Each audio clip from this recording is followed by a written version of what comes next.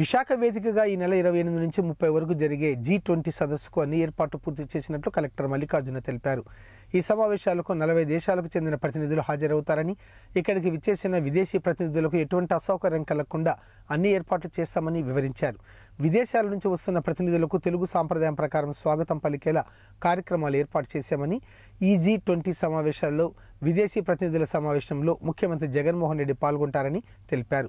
G20 సమావేశాల నేపథ్యంలో 100 కోట్ల రూపాయలతో నగరాన్ని సుందరంగా తీర్చిదిద్దామని తెలిపారు.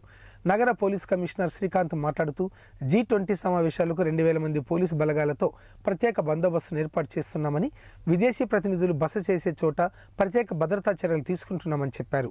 G20 సమావేశాల నేపథ్యంలో ప్రత్యేక కంట్రోల్ రూమ్లు ఏర్పాటు చేస్తున్నామని, విశాఖలో G20 సమావేశాలు జరిగే సమయంలో ప్రజలు పోలీసులకు సహకరించాలని కోరారు. A very important event, that is we are organizing G20 summit here. So infrastructure working group committee will be here.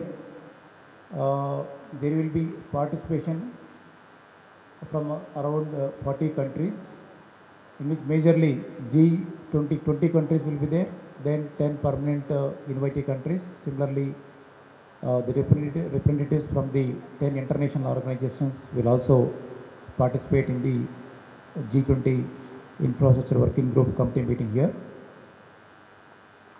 So for that, the government of Andhra Pradesh, under the guidance of Honorable Chief Minister, has been making all the arrangements to make it very successful with the help of all the stakeholders. The major stakeholder in the program would be MBUD department,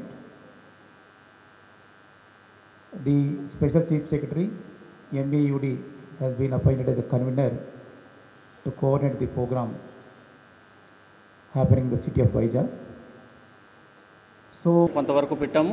మిగిలినది park hotel and also Novotel హోటల్లో కూడా వాళ్ళకి accommodation అన్ని కూడా ఏర్పాటు చేయడం జరిగింది. అదేవిధంగా 31వ తారీఖున జరగబోయేటువంటి నేషనల్ వైడ్ కంట్రీ వైడ్ సెమినార్కి సుమారు 70 మంది ఐఏఎస్ ఆఫీసర్సు అండ్ వివిధ క్యాడర్లో ఉన్న ఆఫీసర్స్ అందరూ వస్తారు కాబట్టి వాళ్ళ కోసం కూడా మనము ఈ ఉన్న హోటల్స్ అన్నీ కూడా బుక్ చేయడం జరిగింది. సో అన్ని రకాలుగా ఏర్పాట్లు చేయడం జరిగింది.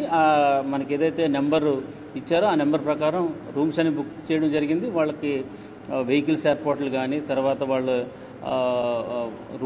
వచ్చే రూట్ అన్నీ కూడా అన్ని రకాలమైనటువంటి సెక్యూరిటీ ఇష్యూస్ కానీ అన్నీ కూడా అడ్రస్ చేయడం జరిగింది. Convenience to the public. However, there may be some inconvenience whenever the delegates are passing through some roads.